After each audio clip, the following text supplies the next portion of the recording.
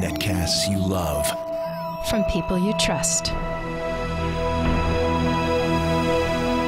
This is Twit. Bandwidth for Ham Nation is provided by Cachefly at CACHEFLY.com.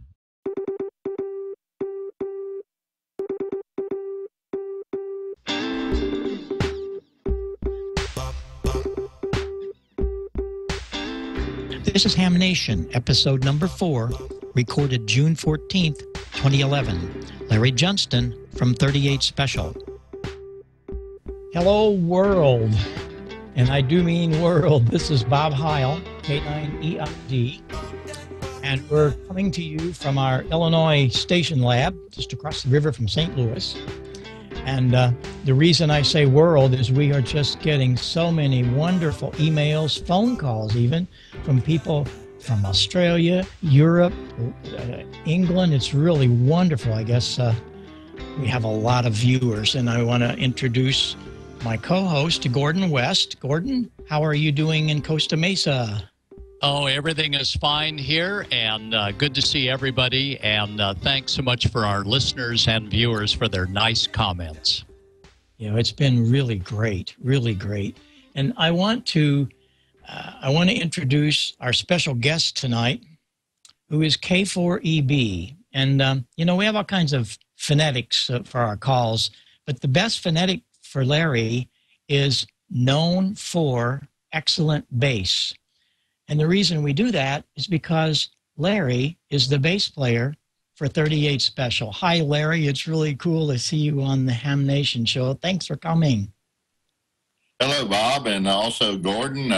Gordon's been a hero of mine forever, and, of course, you have been a longtime friend, and I'm very happy to be here. I'm an active and avid ham radio operator, and I just want to say hello to everybody out there in ham radio land, and I hope that I might add to the appreciation of all of the guys for what they do in ham radio. Well, you certainly will. We want to get to you in a little bit about what you do on the road with your amateur radio and how fascinating it is to be on the road and have connections with anywhere with your handy-talkie or your computer. We'll get into that in just a little. Before we kick all of this off, I have to say hello to a very special Ham Nation viewer and podcast listener, and that's Ron, N2IXZ. And the reason for that, you remember last week when we took these crazy little pieces of wire and we made an antenna. Remember that? We soldered that together. Well, we're going to see slide number 11. Ron sent me a picture. He got so enthused last week, he went out and built his own quarter wave 2 meters antenna. We call it a spike. And if you can bring that up, Alex, we'll take a look at Ron's antenna that he made, put it on a 10-foot pole in the backyard. And it was kind of funny. He says, I made a transmission, and the first guy came back to me. He was so thrilled, and he learned about how to do that here on Ham Nation last week. So we were really happy to have Ron send a picture of his antenna and tell us about what he learned last week. And there's his antenna. He said, it's not as straight as yours. Well, you know, that really doesn't make a lot of difference. Gordo, is that cool or what? Yeah, that looks like something we'd run in California. You bet. Yes. But it worked. You see, that's all that counts. The RF got there and it worked. Now, last week, we also had a little problem of RF getting into your station, and that caused a disaster. It was in the wrong place. But you got that all corrected, and we might want to tell the audience that what you need is one of these little guys, which is an RF bead. You've probably seen them on the end of cables that you buy at a big lump of, looks like coal at the wires wrapped around. Well, that's a ferrite coil in there, and that ferrite stops the RF. And if you had them on all of your USB lines, you might not have cause the computer to stop. But there again, that's what they're for. And if they're not there and you start transmitting RF around, that's what happens. But we wanted to talk about that. And real quickly, then before we get to Larry, I want to know how you did in the VHF contest, Gordo. I know you were at Dallas at the Great Ham Fest, but you got home early enough Sunday to work a bunch of guys. We talked a little bit about that last week, if you remember. It was the VHF, very high frequency, 50 megahertz, and boy, did I get called down from somebody for saying megacycles. I'm an old cat. I'm sorry. It was megacycles when I started, and to me, it kind of still is. Well, it was a great contest. 6 meters opened up here in Southern California, double hop, which means we made it all the way through Texas and all the way to the East Coast. And we even had some sporadic on 2 meters for about 30 seconds. So it was good conditions, and I know the rest of the country was just working up a storm. Wow, I worked a bunch of people. It was great. What we're talking about double hop is the signals, you know, you think you put up an antenna and you think it's going to go straight out across the plains. No, it doesn't. It goes straight up, just about, or at least a lot further up than it does horizontally. And it hits the ionosphere. And what happened in the middle of this contest from California, it was an incredible phenomenon where the signal came up, hit the ionosphere, came back down, maybe like Kansas, it went back up, and they got a double hop into New York or wherever on the East Coast. That was amazing, just simply amazing. Larry, did you get into any of the VHF stuff last week? No, actually, I'm always on the road during the weekend, so no, I can't run any contests. I do mess around with 6 meters a little bit here at home and work a few little bit. I've only got like a 5-element beam up about 35 feet, so no big gun station here on 6 meters. Let me tell you, that's all you need on 6 meters. That's what I have up here is 5-element beam, and it's all you need. When the band opens, it's really great. Well, I just wanted to cover a couple of those things that we had gotten from the audience. There's so many more, but I just was so fascinated that Ron is so enthused. Now he's going to go get his the rest of his license, and he's using Godot's books to do that. So you see, it's just all fun and games, I'll tell you. Larry, I wanted to talk a little bit about your music. We really need to talk about some of the background that you started with and where you've gone with this wonderful band, 38 Special. And you might want to talk a bit about that.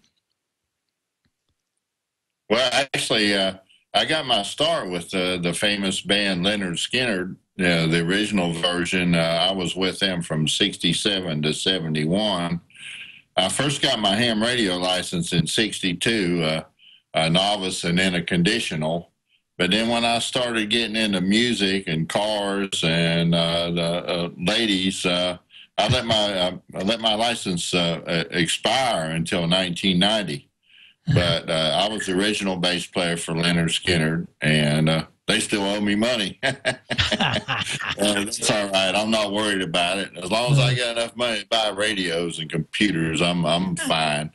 But anyway, I'm glad I got back into the hobby. You know, a newspaper article in 1990 sparked me back into it, and I realized I had money to buy a decent radio. So the rest is history.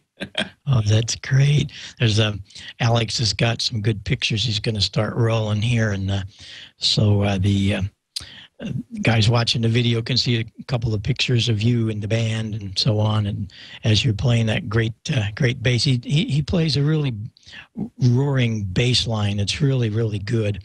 Larry, did you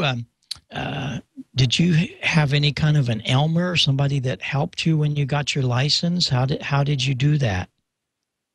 Well, I actually started shortwave listening, and then, you know, with the help of Allied Radio, I bought a couple of kits, and, you know, I put them things together. It was the worst mess of cold solder joints and unclipped leads and just all the, I mean, the worst. I think my first contact was with the FCC monitoring station on, on about 26 megahertz or something. They got one of my parasitic oscillations on there, But that's why I said now I'm glad I can afford good equipment. Oh gosh, you guys are on the road so much. You're 38 Special. Do you ever take a break? I look at your tour schedule and it's, my gracious, you guys are you're out there all the time, and I don't know how you do it, but you do a lot of it on the bus too. You're not flying the private jets. You guys are tried and true rock and rollers in that bus we just saw, right? Yeah, well, lately it's been more, since we do just weekends, it's been more the mercy of the airlines, and Lord knows how taxing that can be. I left my hotel at 4:30 yesterday morning and didn't get home till about 8 o'clock at night, and of course, I would have loved to turn the radio on, but I didn't. That's the way it is. But I turned it on today. You turned it on today. Tell us about, you have a new acquisition in the K4EB ham shack. Is that right? Yeah. Well, it's ICOM 9100, which I got when, and I've hooked it up through the remote RSBA1 software, and I haven't had a chance to transmit with it, but it's communicating with the radio really good, and that'll be the ticket with me, along with the D-Star that I use, because I spend a lot of time in hotel rooms, and I hate watching television, so I'd much rather have some sort of ham radio. Yeah, you were telling me about your D-Star stuff, and that it's fascinating what that can give you when you're in a room by yourself after the band plays and everybody goes away. What can you do? Well, you can talk to the world with that.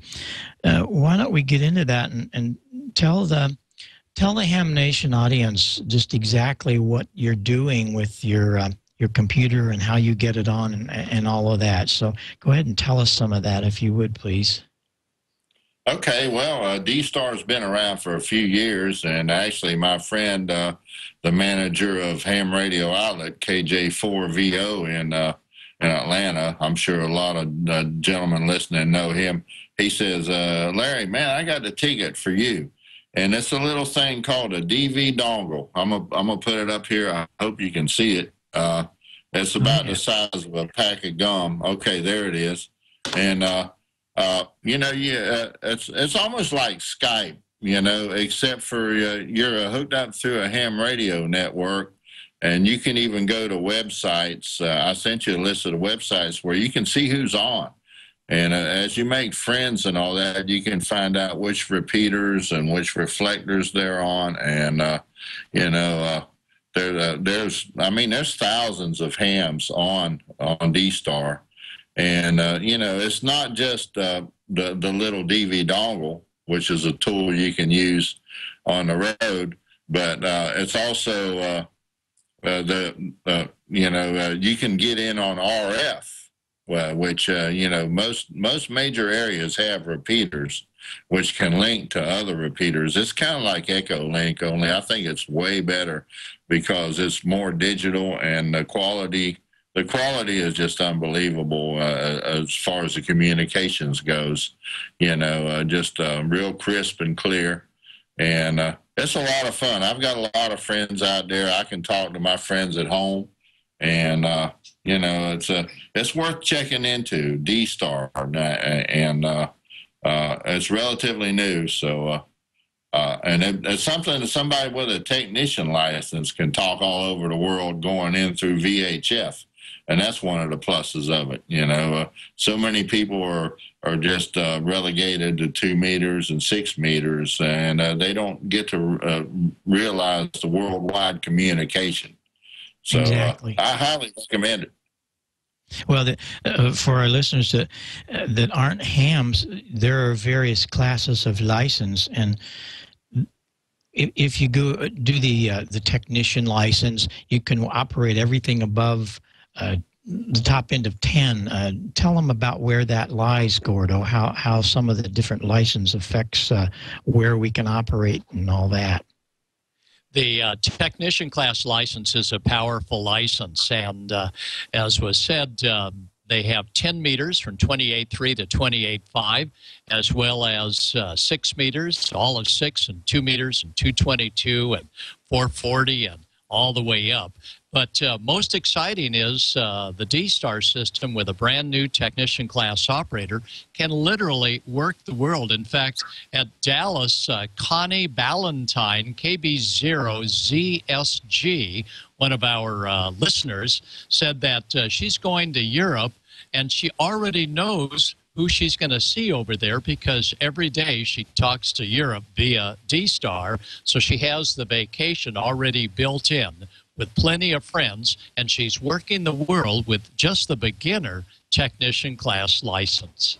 That's pretty cool, isn't it? Yeah, it's a great thing for brand new hams. It's only a 35-question test, multiple choice, and about a month study, and they can earn that first amateur radio technician class license, as Larry was saying, and work the world. That's really great. Do you play with the dongle that he had? Do you do any of that? I have a D-Star unit myself, and I do a lot more listening than talking, and I'm just amazed as to who comes up on the air, including Ham Radio Outlet Atlanta. You hang out there a lot, don't you, Larry, in Atlanta with Mark and the guys? Well, I don't get in there too often, but I guarantee you I've contributed to their economy. Is that why your name is on the front door or something like that? The K4 of EB Memorial Bank account. Oh, that's great. That's great. Well, we need to really get further into that whole digital side of what we're doing. When I say we, we're talking about the industry. It's brought so many new hams in because the computer is your radio. It really is. You can tell your dongle where you want to go and what you want to do. And if you remember last week, we talked about repeaters. That happens in the VHF frequencies and the UHF ultra high frequencies. And it's a situation that they'll put up a big transmitter on a tall tower, a water tower, a bank building in a town, and that thing will run a couple of 100 watts.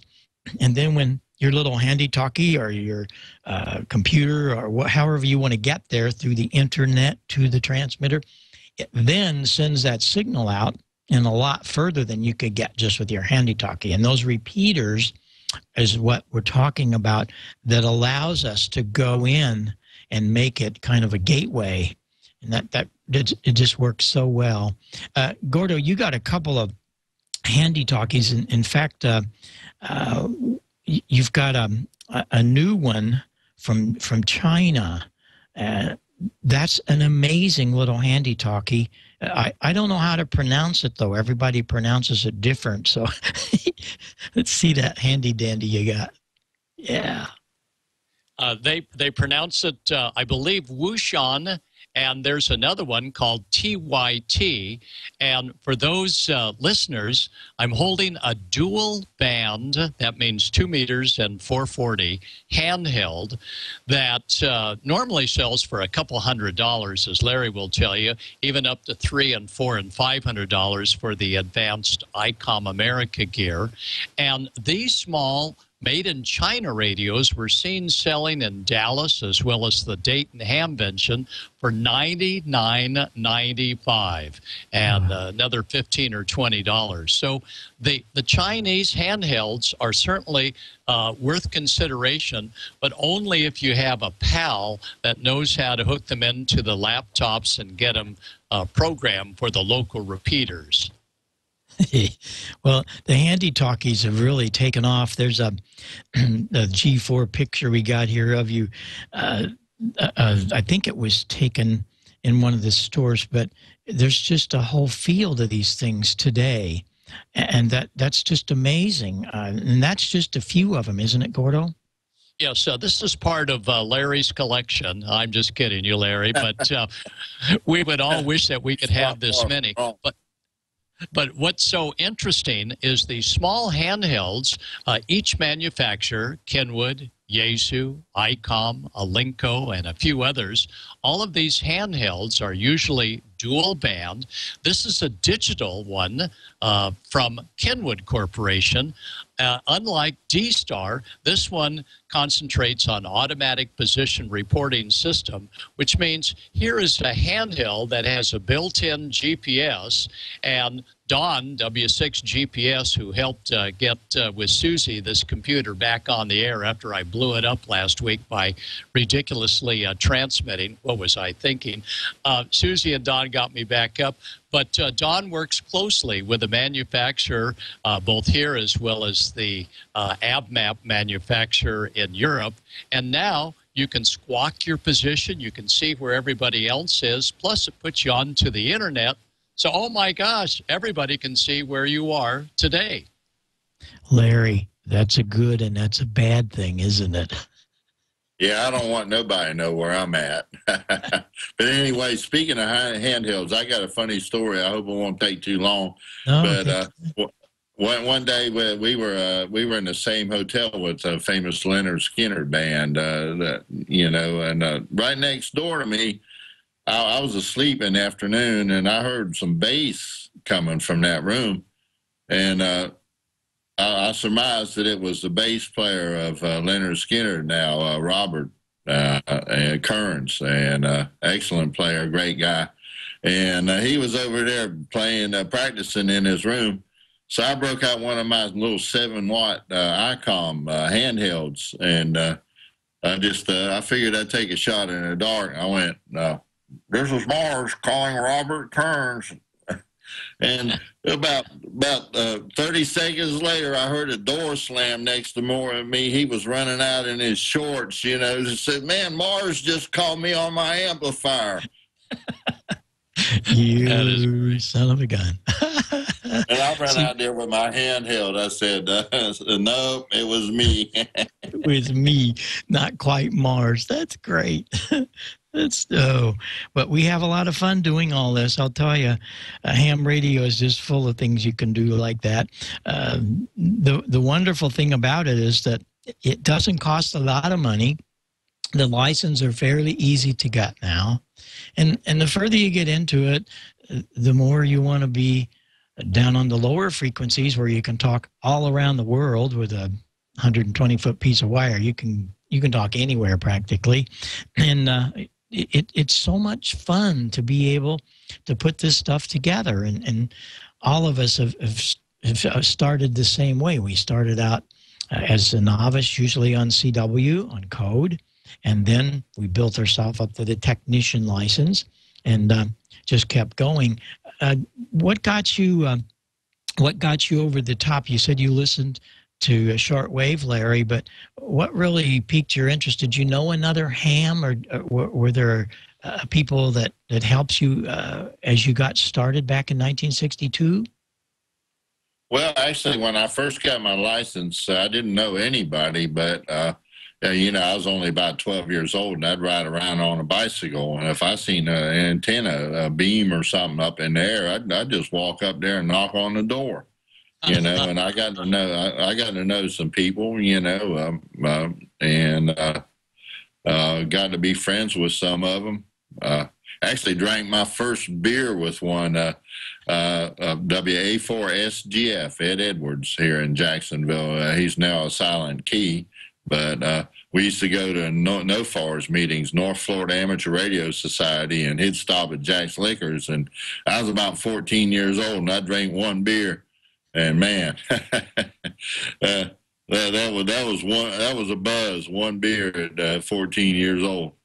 Oh my! Well, Gordo, that story sounds very, very familiar, because I think it was Joe Walsh that did the same thing. He saw this piece of coax running up the side of a building, and every Saturday morning he'd see this thing on top of the apartment building turn.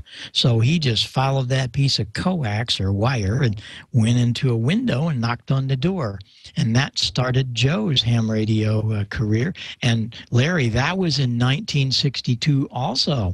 So that must have been the year for musicians to become hams, evidently.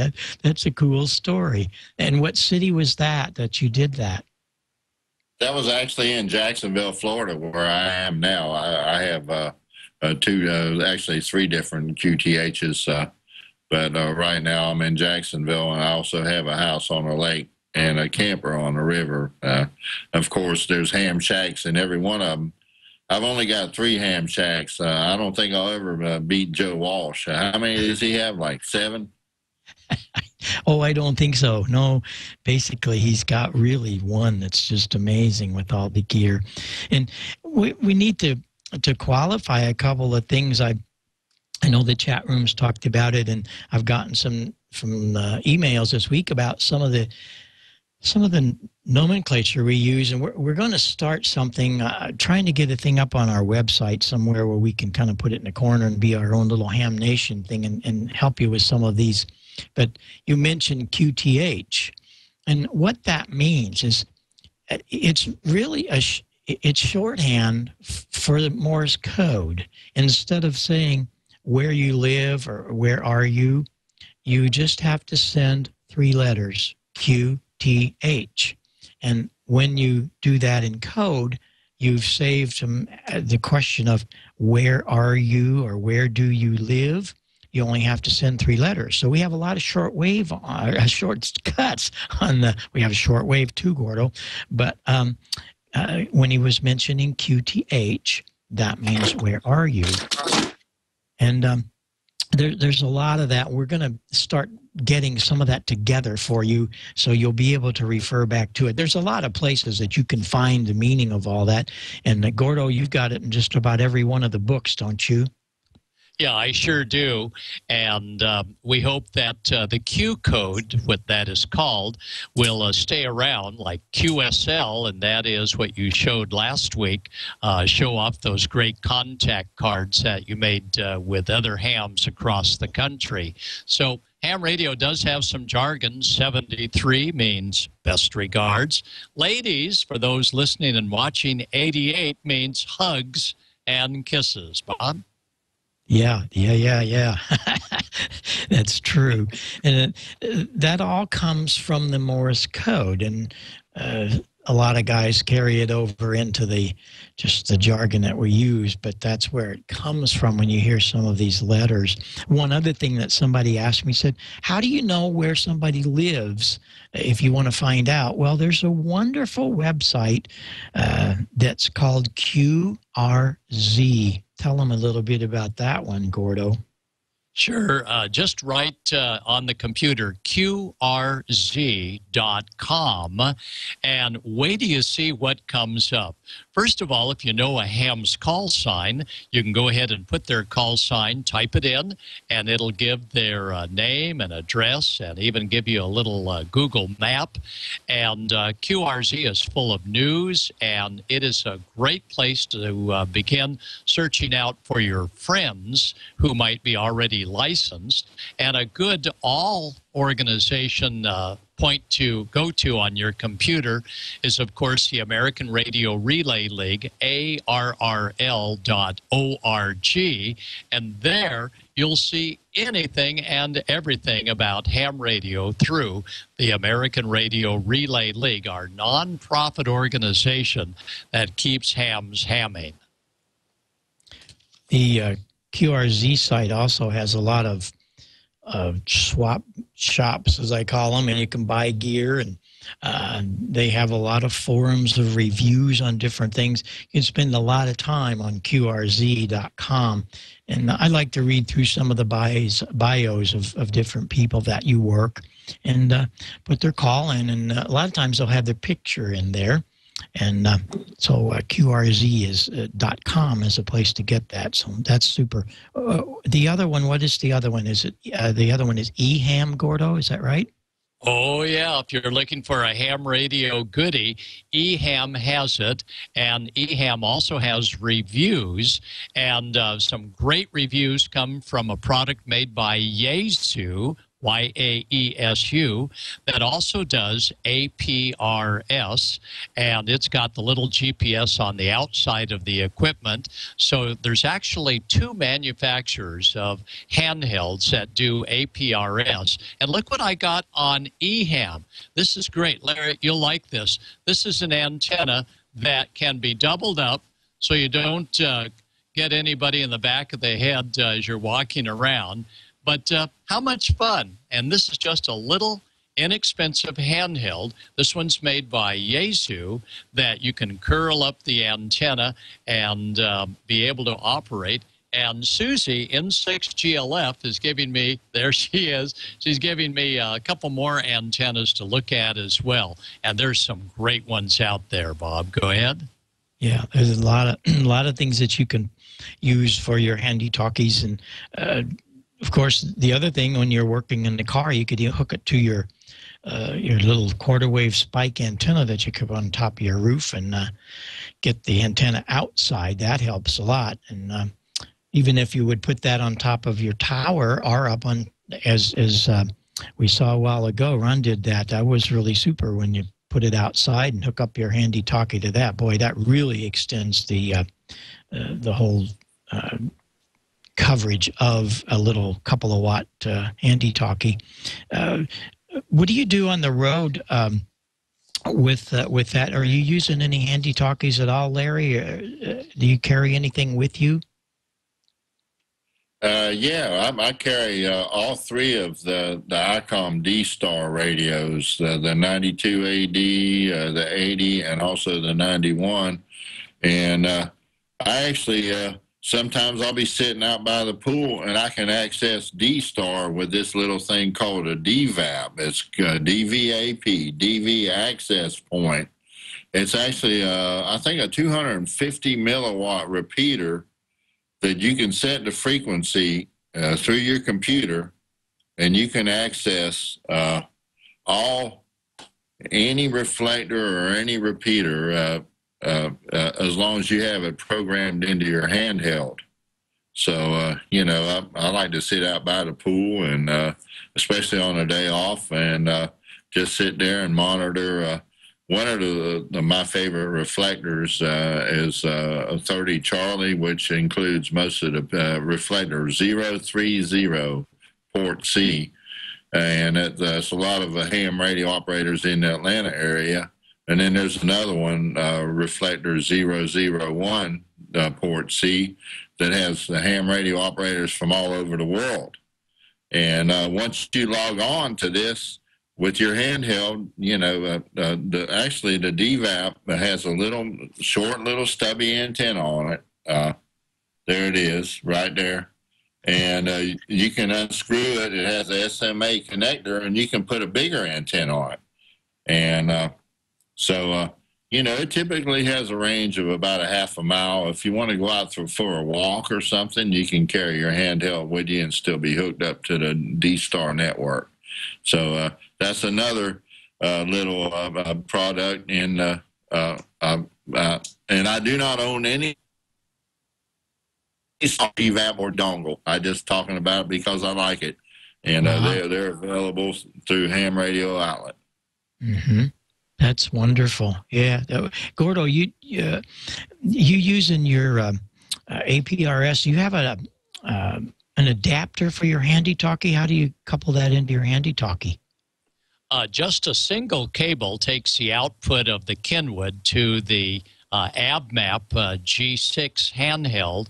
And again, thanks to Don W6 GPS, he's got the connection absolutely solid between both manufacturers. So you just plug in the AbMap, and we'll show that in a couple of weeks right here on the screen, or maybe Susie will get it out of the bag and we'll show it off tonight. And that way, your little Kenwood can not only be one that sends your position throughout the world, and you look it up at aprs.fi, aprs.fi, as in Foxtrot, India, and you can see hams by their call sign literally all over the world. And the nice thing about any of these small little ham radio handhelds, as Larry was saying, is when you're on the air, whether you're going through the exotic and wonderful D-Star system, or you're just operating through a repeater, or maybe just talking simplex, everybody else is listening. So it's like a giant party line. And if you get lost and can't figure out whether to turn left or right, you can figure it out on the handheld, because folks will come back to you and will ask you, where are you now? And then they'll get you squared away. And here's Susie. She's got the AbMap mapping device, and we'll bring it on over here. And we'll show it to you. It's that one right down there, Suze, with all the cables on it. And this is it. Isn't that amazing? That's the mapping device. And this is the best part. And Larry and Bob, you'll agree, this is the best part of ham radio. It's 1,000 million different wires that never seem to get sorted out. Thanks, Suze. Bob? Gordon's got a bunch of wires hooked to what it looks like a little monitor, what, a little 5 or 6, 7-inch screen. And I'm glad I'm not the only one that has wires everywhere. You have to have wires. I'm sorry. It just can't happen. They call it wireless, but I got news for them. Especially, you can imagine all the stuff behind that rack over there, and that's just the old stuff. I got all the other new stuff here where you can't, or where the camera's not pointed, but it's just amazing. But you have to have wires, but that's the fun of it. And you learn, you soon learn where they all go and what they all do, and you're changing things all the time to make it better. That's always the best part. Larry, do you get into any kind of SDR, of software-defined radios? Have you played with any of that? Well, actually, you know, a lot of the newer radios are like that. You know, the Elecraft K3, and you know, I have N4PY control software for most of my radios, so it can interface to my logging programs. But man, I tell you, I gotta say something about them wires. That's how profanity was invented. You start messing with it with them things, and there's a whole lot of cussing gets started. But anyway, yeah. I guess that, you know, I've had some of the Ten-Tech radios, which are software defined, and I've never had a flex radio. I have to say that, but you know, most modern radios nowadays can be controlled by software, and especially if you're into the remote thing, which I like to do. You know, software defined is definitely the ticket. Well, the remote thing is an amazing thing, and it works so well. It was hard to do at first, but now, as you say, most every radio you can do that with, and the little software-defined things work great. TS480, just about all of them will do that. The 480's got the program built right in it. The TS480 is a Kenwood radio, and all you do is plug it into your computer, and then when you talk to your computer from anywhere in the world, you're actually controlling that radio. But the software-defined even takes it a step further. We're going to have the guys on from Flex here, and they're getting all their things together so we can have a really nice program on software-defined equipment. They build it down in Austin, Texas, and we're very excited about having them come on and tell you about that, because you got this little black box and you plug it into your computer, and the next thing you know, you have a transmitter and a receiver. You can go anywhere. You tell it what frequencies you want. You want whether it's going to be AM, FM, sideband, CW, RTTY, and all of that kind of stuff. And what is RTTY, Gordo? What's that crazy thing I just came up with? RTTY. Oh, yeah. That is a radio teleprinter, and RTTY, one of the many digital modes that behind me here in the shack, we'll play probably a couple weeks from now and look at the digital side of ham radio.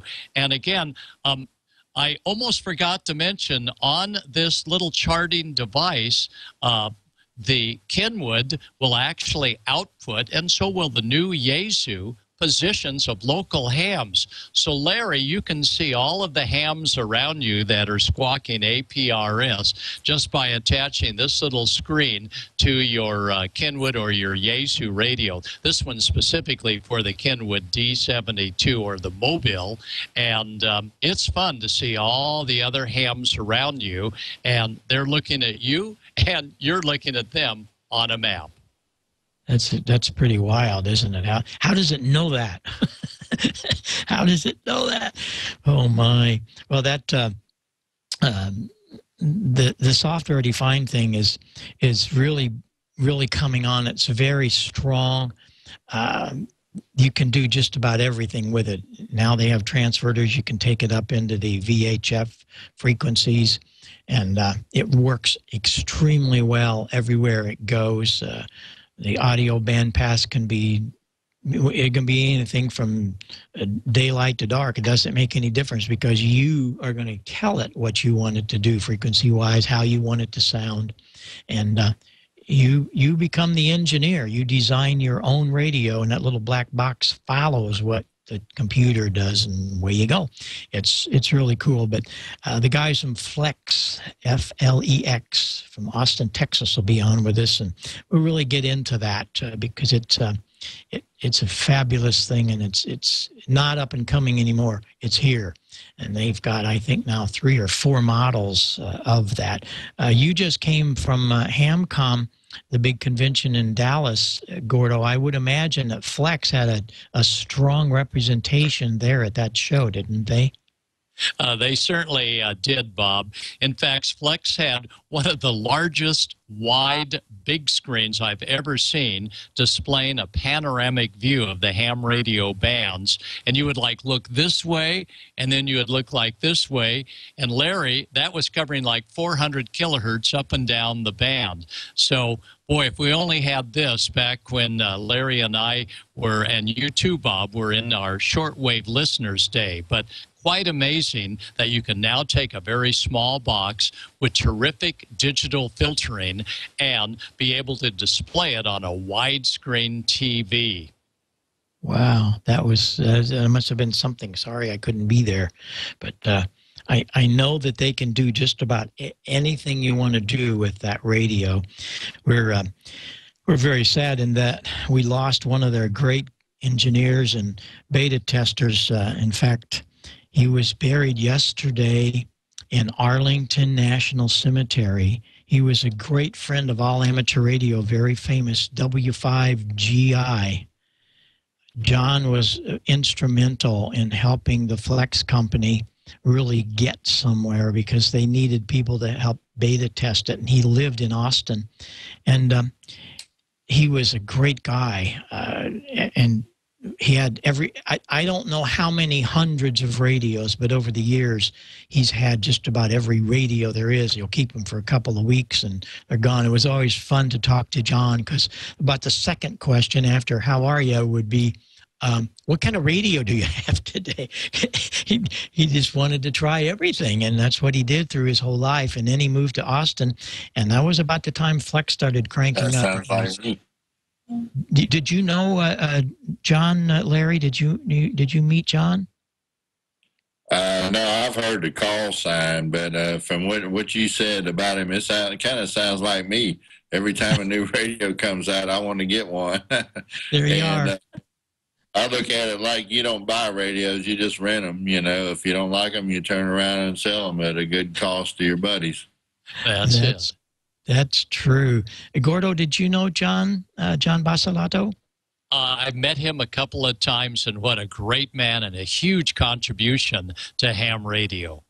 Yes, he was on my beta team since the Gold Line back in 1999, and just about every one of the products that I would come up with, I'd send them to him, and he'd come back to me and tell me good, bad, or whatever, and would have suggestions. And so the entire amateur radio community lost a great friend. He was a colonel in the Air Force, and thus he was entered into Arlington just yesterday. And Pat, his wife, and his son Chris, and their whole family, we really are sad about John. He was a great guy.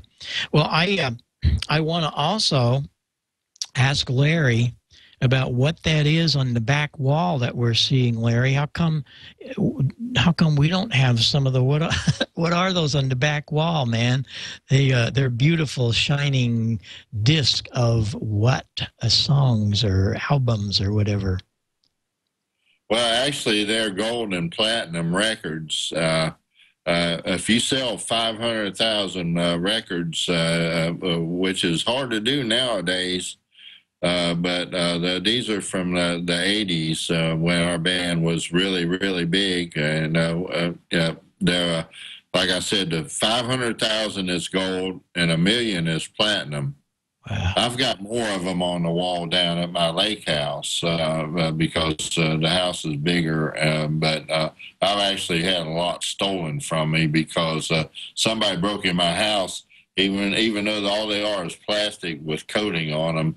I guess the people that stole them thought that maybe they might be solid gold or platinum. But anyway, 38 Special was sold probably 20 million records in our career. My goodness. And I bet you this is one of them. Yeah, that's one of the biggies. Oh, yeah.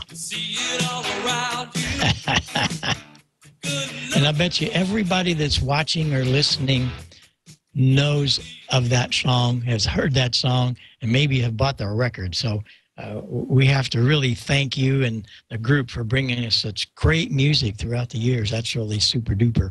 And to know that... To know we just happen to be in the right place at the right time, I guess. The music lives on, and we still play. We do 100 shows a year, and 38 Special is alive and well. We're going to drive it till the wheels fall off. That's our story, and we're sticking with it. Oh, that's great. Well, I know you're doing a lot of festivals and county fairs and things like that. And if some of the guys want, if they get to some of these places where you're playing, I'm sure if they try to ask for you, you'd want to meet some of them. I know you'll talk to them on the air, but if they get up around the stage after the show, well, you probably hang around a little bit, and we'd love to talk to some of the hams, I'm sure. Yeah, we try to, but sometimes our schedule makes us have to leave. But our schedule is at 38special.com, 38special.com, and I'd love to meet some fellow ham radio operators. So, but like I said, sometimes our schedule, they whisk us out of there. You know how it is. I sure do. It's a tough thing out there on the road, but I know that you enjoy it, and the band is just so good. I think they really have, in the last few years that I've been listening to some of the things they're doing live, you just keep getting better, and that's really great. I love it to hear the guys crank up new stuff, and they're not getting tired. They're getting more excited. And I think a lot of that has to do with the technology, don't you? The sound systems have gotten better. Your amplifiers got better. Sometimes you're still using the same old guitar. What are you playing for amplifiers and bass guitar today? Well, I'll have to say the microphones have got better. And we all know who's responsible for that. But, actually, we all use in-ear monitors, which saves our hearing. And, the days of the big old stacks of amplifiers on the stage are gone. And it actually makes for a better experience. Everybody in the band can hear each other better, which in turn makes us play better. You know, it used to be, you know, we get up there on stage and, you know, 120 decibels of stacks of Marshall amplifiers right behind you. You know, it was just total chaos. So that's probably one reason why the band is better. Plus, I mean, we've progressed and, you know, we take more pride in what we're doing, you know, and it's just we got a good ball club, and we moved the ball real well. Oh, yeah, that's great. Gordo, we got to get one of these programs together for the satellite thing, too. I know that you and a couple of your friends out there, Clint especially, you guys are doing a lot of satellite work. We had a picture of you last week after you left us there for a short time of you guys. You were out in the middle of a fairground. It probably was the Orange County Fair with an antenna, and you were talking to the space. I don't know if it was a shuttle or what were you doing, and how did you do that? Because you just had a little handy-talkie, walkie-talkie, handy-talkie, same thing. What were you doing? Well, here is the radio. This one's from Alinco, and we had a couple of others as well from Kenwood and ICOM and Yaesu. So working the satellites is really fun in that Clint Bradford, Mr. Satellite, was able to give us quite a nice demonstration at a county fair at one of our low Earth orbit satellites. And again, with just the technician class license, the entry level almost pushover exam license, no code test, and a small dual band handheld like this one, Clint was able to, on a small handheld antenna, work stations almost 1,000 miles away. So it's just one more area of ham radio fascination where you take along your little handheld radio and FM, frequency modulation, able to talk through a satellite that keys you up to other stations up to 500 to 700 miles away on just a handheld. That's great. You don't need a lot of power. That's wonderful. And we're lining up another program for everybody. That's why you don't want to miss this every week. I mean, we've got so much stuff coming on. We're going to bring the kids in that I've got some great video and then great audio of these children here on Earth in a school, and they had questions that they asked Sandy Mangus, who is an astronaut, and Sandy would answer those questions for those kids, and it was just unbelievable to be able to do that. And they set up their antennas out in the parking lot, and they talk to the astronauts, and almost every one of the space shots. Am I right on this, Gordo? Nowadays, every one of those space shots has a ham aboard, and just about every astronaut's a ham. Is that correct? Yeah, that is correct. We've licensed a whole bunch of them, and luckily they've gone through the Gordo books and passed their tests with flying colors. But you know, Bob, we heard some stories from many of our listeners and viewers, and Bob and I really appreciate the input we get in the chat rooms. And this little radio right here is called a Family Radio Service Transceiver, little FRS. This one was owned by Miss Moo, and this little radio was able to send out and signal for help in Joplin because they had a tie-in between the small, no-license family radio service handhelds and ham radio operators that monitor the FRS bands in an emergency. And out here in Southern California, we have that same connection, and that is a marriage of ham radio operators licensed for those in emergency groups like CERT groups like Miss Moo was, and able to use these small, no-license FRS radios in an emergency. That's a really great service, isn't it? It's really helped all of the emergency guys. That's wonderful. And I applaud all of the ladies and the men that's doing that, because without it, there's going to be more lives lost, and there's a lot of lives saved, and we've seen a ton of it this year all over the country. So again, it's the ham radio operators that put their time and and all of their funds together to buy the radios and stuff like that. It's really great. Have you done any kind of emergency stuff, Larry? Do you get involved in that at all?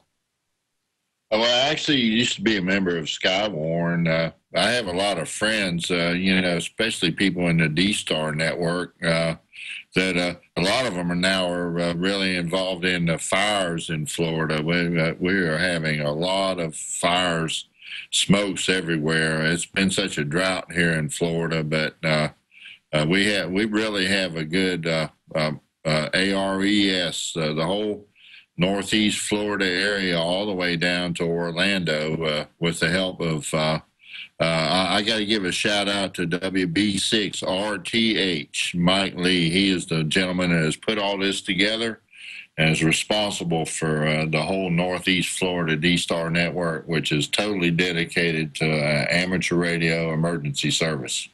My goodness, that's great. Yeah, ARES is doing a lot of things. That's wonderful. We have a great week coming up here. The next program is going to be dedicated to Field Day. And Field Day happens on, whatever it is, the last weekend of this month.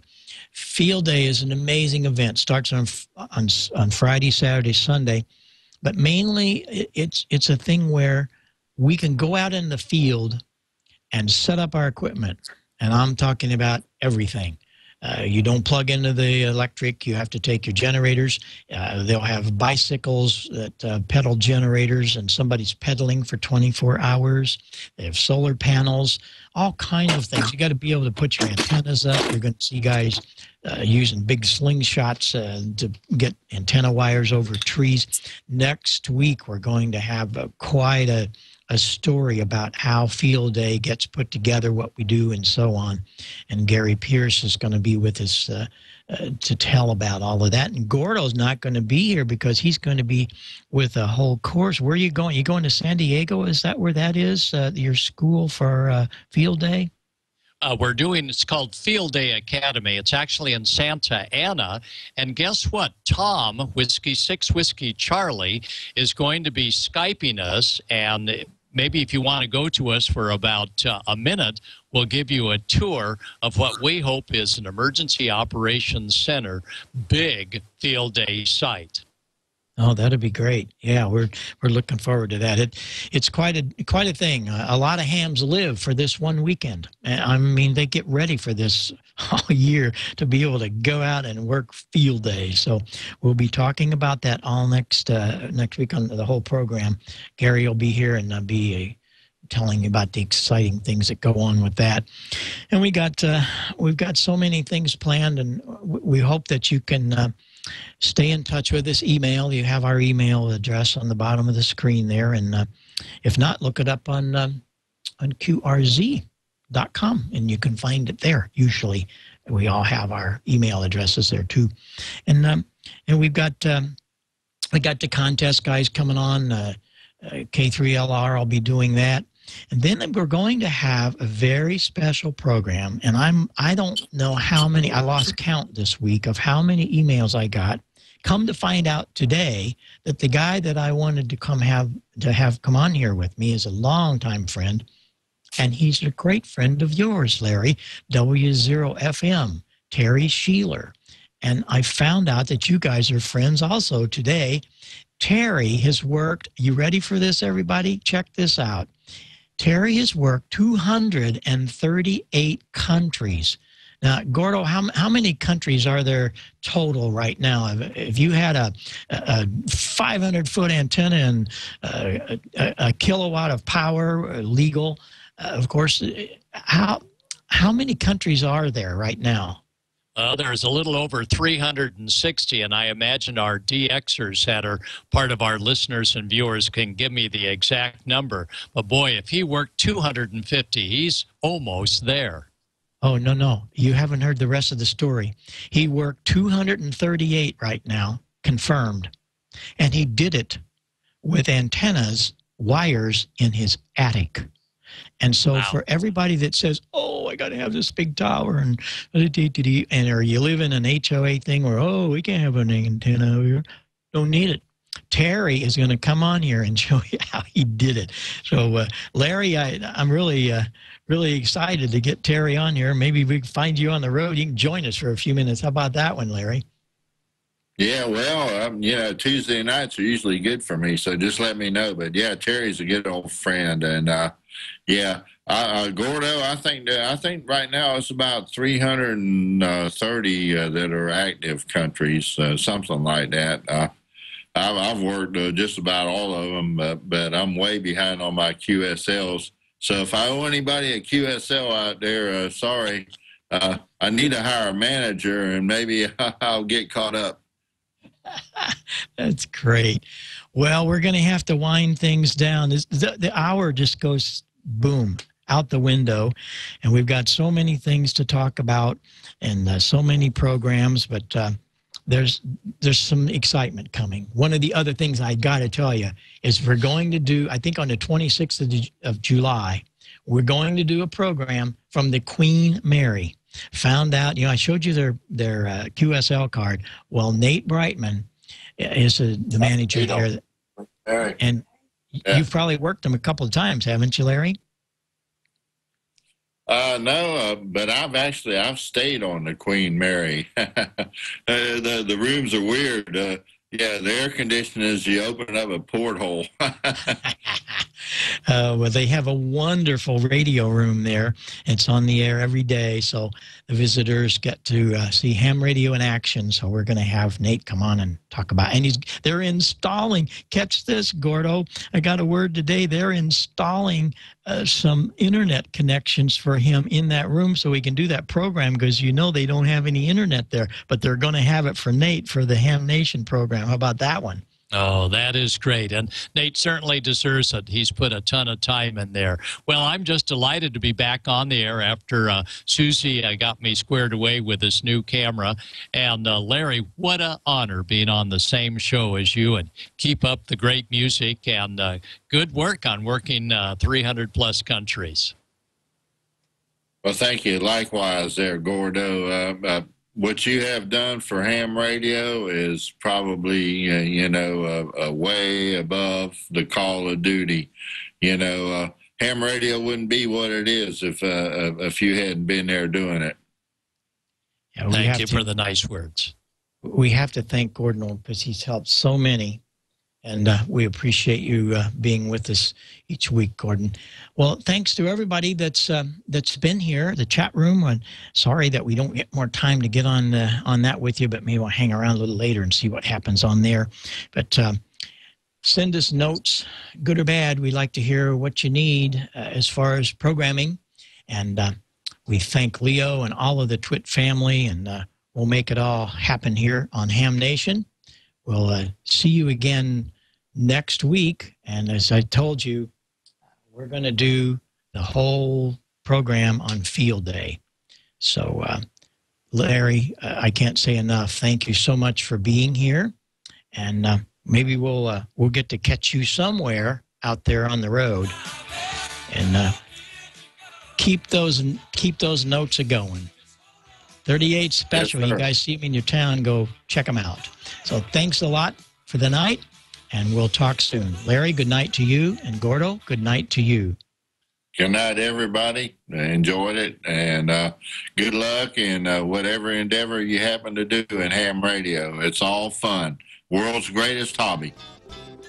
73, everyone, from Gordo. Good night, and so long. 73.